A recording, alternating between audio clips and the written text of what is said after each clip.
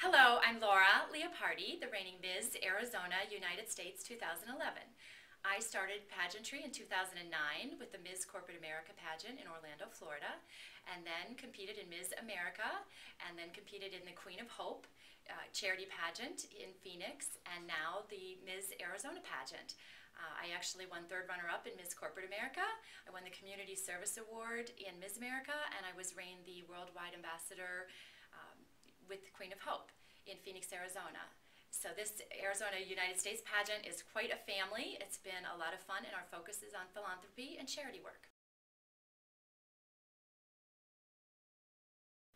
I wore a navy blue Armani suit, and I felt very comfortable in a designer suit, but I also thought that it was very professional and polished, made me feel good, and I think when you feel good on the inside, you project the best outward in the interview process. I selected a coral bikini because even though I'm in the Ms. division, I worked very hard and I felt like I was fit enough to walk out in a bikini with the matching sarong. I love coral. I think it's the grown-up fuchsia.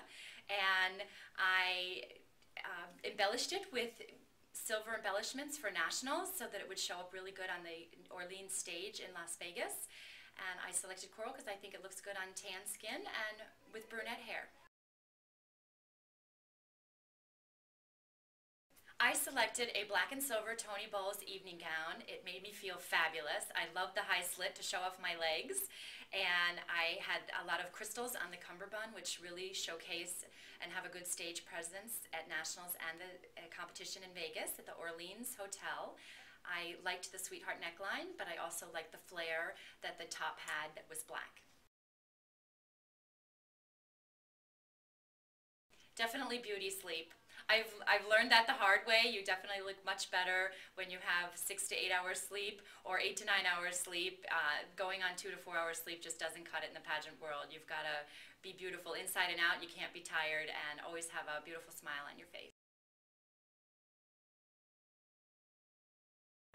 Definitely be yourself. I think when you are honest with your feelings and what you want to pursue in your charity work and your endeavors and your school and academics, I think just be yourself and be honest. And when you are honest with yourself and you really learn about what you really want to do and you know yourself as a person, that comes through, and you're the best delegate, and you're going to win. You're going to do really well.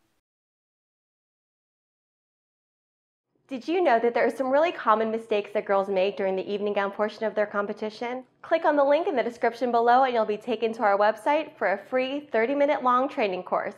By the end of it, you'll learn how to avoid these common mistakes and master the evening gown portion of your competition today.